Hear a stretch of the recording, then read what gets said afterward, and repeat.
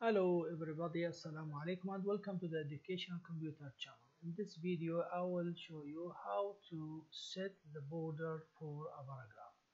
First, you have to select the paragraph. So I want to select this paragraph, or you can put the cursor inside this paragraph and apply for the paragraph last.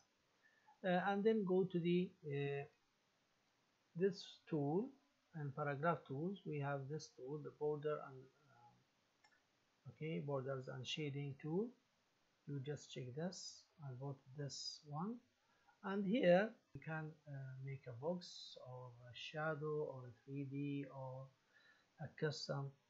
Let me just check a shadow box and choose a double shadow box with some color here and with some width.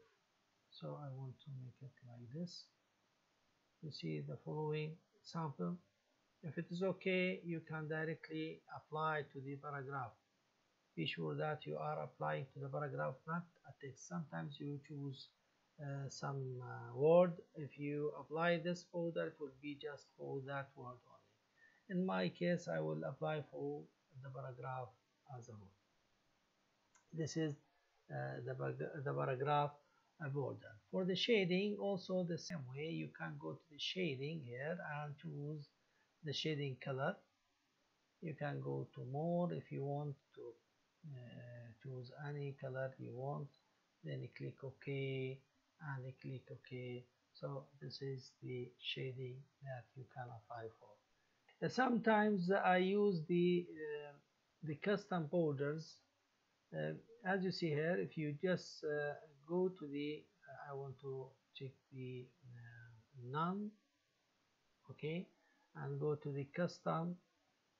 For shading, I will make it also none here, no color, okay, so it will be clearer.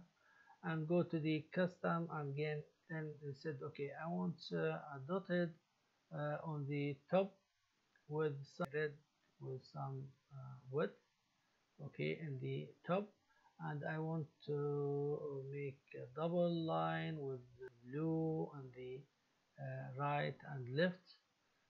I want to this style to be also in green. If you want, I want to put it here at the bottom and then click OK, so it will be applied for your paragraph as a custom border.